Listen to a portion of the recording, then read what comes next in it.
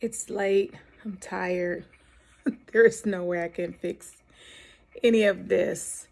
But it is a little after midnight, and I just cut off my computer from work today. And I just wanted to share with you a thought that I had as I closed the lid to my laptop and walked away for the night. I am tired. I've been literally working all day, with the exception of having to make a unexpected run to the pet store to get Bailey some food, because the food that I bought a little while back on sale was rancid. And that's a whole nother story for another day. So I had to make, I had to make a run to pick her up some more food. But beyond that, I've pretty much been head in all day long. And I thought, as I shut off my computer, like, wow, if I was working for a client or for a corporation, first of all, I would not have been doing that. I would have shut down my computer. I've learned a long time ago, especially when you work in contract work where you're being paid by the hour, to honor yourself and honor your hourly rate by ensuring that you give the 8 hours a day, 40 hours a week, or whatever whatever has been stipulated in your statement of work, your SOW, or in your contract, with your client, and or if you're doing W-2 work through another organization, because you really play yourself when you do more than the 8 hours a day, 40 hours a week, because you're not going to be paid for it. And if, you have to have any overtime work has to be agreed upon beforehand. So you really want to be disciplined, and it's sometimes challenging when you're doing that work, because if you have a personality like mine, if I get in a flow, I don't want to break it. I want to continue on and do it, because sometimes when your flow is interrupted, it's difficult to get back into it. So I'd rather just keep on working, right? But I learned a long time ago that in order to ensure the integrity of my rate, I had to be disciplined and give the hours stipulated, no more, no less.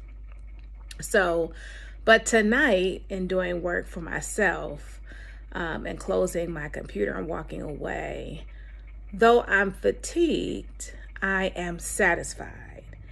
I feel good. When I say I feel good, I mean the energy. I feel good about the work I'm doing. I feel like I'm right where I'm supposed to be. I'm doing exactly what I've been called to do. And I don't mind putting in the work. And so as I was getting ready for bed, I told you already that I look crazy. But as I was preparing for bed, I thought, let me share this, because I think this is important based on the emails that I get and the comments that are made under videos and all of those things about investing in you. And I've talked about this before by way of certifications and education and starting where you are and getting experience where you can and all of that. But I want to say, and I've talked about seed time and harvest as well, but I want to say that you have to be willing to invest in yourself, even beyond the money. I have certifications that I've gone to and classes that I've taken and so forth and so on. And it took me going to the class. It took me my level of engagement and participation. But you also have to be willing to put it in practice if you can't, if you can't find what you're looking for, or you don't have somewhere formal to exercise and practice and apply what you've learned, that you have to be willing to go that extra mile to apply it for yourself. And if you can't afford to do a certification program and things that we've discussed before, I've talked about books and self-development. Let me just share this with you. Not many, a couple, not even a couple, that's a lie. Okay, a while back, I self-published my books. Okay, so I started with, obviously I started with one book. And I remember that I was going to Disney World, recently divorced, going to Disney World with my then toddler. And I went to a, retail computer store with my father. I've been working on my book. And, my dad is an entrepreneur to his trusted, tried and true to his bone, a former elected official, politician, and a former entrepreneur, having owned 7 shoe stores across our state. So my dad is an old school type hustler mentality, get it done type guy, right? Type of guy.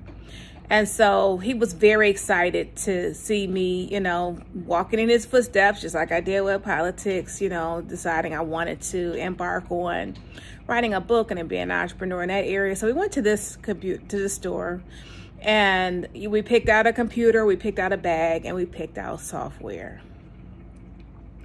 Now, you all know software is a little different now because it works on subscriptions. But back in the day, you buy your little software, came in a box. You had your disk, and you would upload your program from the disk, and perhaps the agreement would allow you to put it on or upload it a couple of times before you would kind of be locked out. That would be the extent of your license.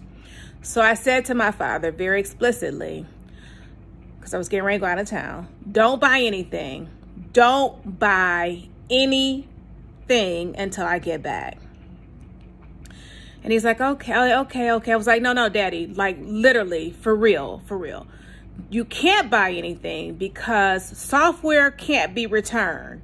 We may get 30 days on the computer to return it, the bag, all that jazz, but not software. Software is a totally different beast. So my dad said, okay, I'll wait till you get back. I'm very pragmatic. I need to think things through. I like to have several different contingency plans. I like to think things through from the beginning to the end. And I'm a phase person. Like, I'm not just jumping in a pool, right? I'm going to walk over to it. I'm going to assess it. I'm going to check the temperature of the wind. I'm going to do all of that. I'm going to stick my toe in. I'm going to determine, right, the level of risk. So I just needed time to go on this vacation, clear my head from my personal situation, and really think and mainly hear from the Lord, right? I felt like God was already leading me on this journey. And I already felt like God was leading me. I'll leave it at that because that's going to take me into another part, that may be time for another video. I'm not really sure. I don't know how long I want to do this tonight. But so we make this agreement. I get home, or no, I call while I'm on vacation just to check in, all that, let them know that I'm okay. My daughter's all right. We're having a good time, blah, blah, blah. So my dad says he has a surprise for me, right? I'm like, Daddy, you didn't go buy that stuff, right? And he's like, I got a surprise. When you get back, I got a surprise for you. I know him, right? I know my father very well. I just was like, okay, I was just very prayerful that perhaps he may have done something, but not, made some purchases, but anything but the freaking software. I get home, the computer's there. The laptop bag is there, and the software was there. The software was InDesign 2. This is how long ago this was. It was InDesign 2, but even at this time, it's in 2005, that software was $1,000. So I had been writing my book. My book was about 200 pages. I've been writing it in Word. So I tried to, I download the software. I try to work in the software. It's like y'all going to a foreign land, looking at a foreign language. I don't understand anything. I don't know what I'm doing. And I'm trying to watch the tutorial, little videos that came, way back when, where YouTube was not an option. Googling, something, you were going to get very little information on. The World Wide Web wasn't even, that old at that point, right? That mature, that robust that it is now, where you can go on and literally type in anything and find something, right? I was furious with my father. I mean, it was his money, but I was furious nonetheless, because I said, please do not buy anything until I get home. I, again, am very, very practical.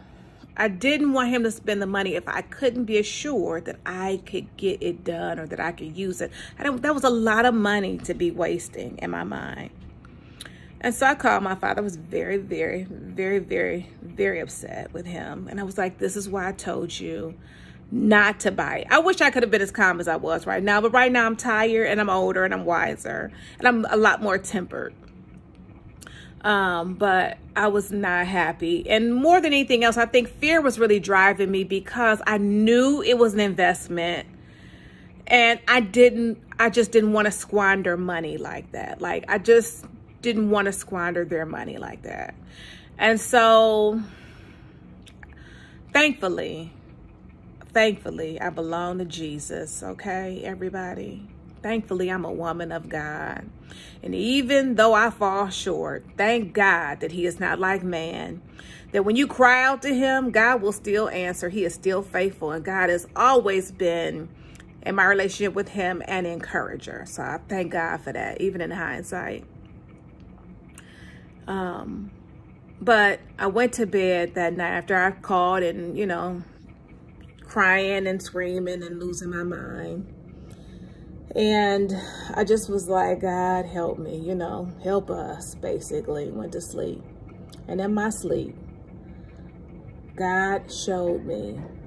I had a dream where I hit 2 buttons on my keyboard. I hit 2 buttons on my keyboard, one after the other. And my document started to spool out over the screen. At the time, I was working a split shift job. So I would go in the morning, and then I would come home for the afternoon, and then I would have to go back in the evening. That was a split shift. So that morning I got up, and I felt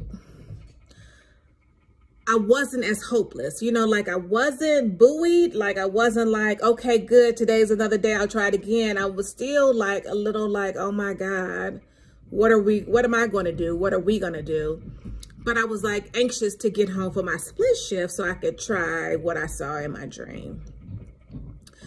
So I went to work, I came back home, I cut on my computer, I sat in my bed with my legs crossed in Indian style with the computer on my lap, and I hit the 2 buttons. And oh my God. Even thinking about it now makes me emotional. My entire document, just like my dream, spooled out. Page after page after page after page. This whole time, my cursor had been loaded, but I didn't know what it was. I wasn't familiar with this software. I didn't know what the freak a loaded cursor was, right? And when I watched that document go from page to page to page to page to page to page, I couldn't do nothing but, praise God. I was just speechless. But after that, I knew that God was with me. I mean, there's always been times in my life that I knew God was with me, but in that moment, I knew that in that endeavor with that book, God was with me. And every time I had an issue with that software, you know what I did? I would close my computer, I would pray about it, I would go to bed, and then I would dream the resolution. And the next day I would go to work, and I couldn't wait to get back from my split shift so that I could do what I saw in my dream. And every single time every time, it would be exactly as it was in my dream. Everything would come to fruition. And so I say all this with you tonight because I've been head in on book work. I haven't worked on my publishing company in years. I started my company in 2005. It's 2023. And I'm right back in that program. And you know what's so crazy is that program I told you was InDesign 2. I got it in 2005. And with my daughter being a photography major, she has the Creative Cloud now that is morphed into more than, almost 20 years after the fact. Or no, almost 25 years, almost 20 years after the fact. And I'm looking at this thing again and I'm like, oh my Lord, now what am I supposed to do with this? How did I do that again? I have to relearn everything again. But you know one thing God showed me in 2005 with that software? And every time that I've worked on projects where I've learned about a program on my own, never seeing it before. ServiceNow, never saw it before. SAP, never saw it before. Is that God is faithful. And faith without works is dead. If you press in and you seek the Lord and you ask the Lord and you do the work, He is faithful. So sometimes all the time, you have to invest in yourself, whether it be your financial resources, whether it's just your work ethic and your tenacity and your perseverance. You have to press in. Nothing is going to come easy. We have to work for everything. And guess what else? What I'm learning is, I told you that was 2005 and we're 2023, is that it takes time. Honest to God, if somebody would have told me 20 years ago, yeah, it's going to happen, but you got to wait 20 years, I'd have been like, never mind, abort. I'm going to find something else, because we want things like this. We want things now. And that's just not the way that life happens. That's not the way that things occur. You have to give time, even in manifestation and all of that. You have to allow the time for things to come about, to manifest, to come to fruition. And what I'm learning now, and I think it's just like, again, I just think it's age and just having lived longer. I can, you think about your elders and your ancestors and your mentors and coaches that you've had, the mothers of the church. You know why they could just be like, baby, it's going to be okay? Because they live life. They live long enough to know that it's going to be all right. They've lived through enough situations to know that, yeah, this is going to pass, right? They've had those experiences. And a lot of times we haven't had those experiences yet. So I can tell you things about, stick with the basics if you're looking at training. Be good to your constituents. Keep your word if you're talking about politics. I could talk about the importance of being able to write and to speak well if I'm talking about to my students as a communications professor. You know why? Because I've had all of these experiences. I'm speaking from experience. And you too have experiences as well. But in the areas that you don't, you have to press in. You have to be willing to go through the valleys. I mean, the learning curve is not nice a lot of times, right? It's not straightforward. It's not, sometimes it's harrowing. Sometimes it's, you feel like you're veering off the path just to come back. I mean, I've been doing this for 20 years. The things that I've been doing, I've been planting seed like a farmer for 20 years. I've been tilling the ground and pulling out weeds and, just waiting for the harvest to come. And so I just wanted to say tonight that even though I'm tired, I am thankful. I am grateful. I am blessed, and I have joy. I'm excited about the things that I'm working on. I'm excited to see the things that I thought that God was done with. I thought, I had put a period in sentence and God was just putting a comma there. It was just a pause. There's a time for preparation. There's a time where we have to wait, and there's a time that we have to be still. And it's a time for us to understand that, you know, in our humanity, we don't always understand it. We get impatient. I am by nature, by flesh, an impatient individual. But in my spirit, I'm grateful that there are times that I am in tune with the Lord. I know, I got to pump my brakes. I got to slow down. And I just want to share that with you. For those of you who are out here trying to figure out what's the next step, or trying to figure out, you know, if you've done something wrong, or if you're on the right path, or if you can't hear, or if you're not sure, if you're just tired and you're giving up, don't. Say a prayer and get some rest. You're on the right path. It might not be tomorrow. It might not be next week. It may not even be this year. But it's coming. You know, the thing about it is that you just don't know when. And I want you to realize that everything that you're doing now is equipping you for when it comes. So I'm going to bed, y'all. I'm tired, but I pray that this has blessed you and encouraged you. And I feel like it's, you know, I've been a little bit all over the place, but I just want to say that, you know, when you're operating in purpose and you're, you know, being obedient, and you're operating in your gifts, it really is light. You know, it really is, it really can be refreshing. Everything doesn't have to be arduous. Everything doesn't have to be draining. And sometimes we really need to look at that. You know, I think about, in particular, my political life. And at one point, it was really like, it was really, really, really, really hard. It was really draining. It was really, you know, it was a thankless job. And I was really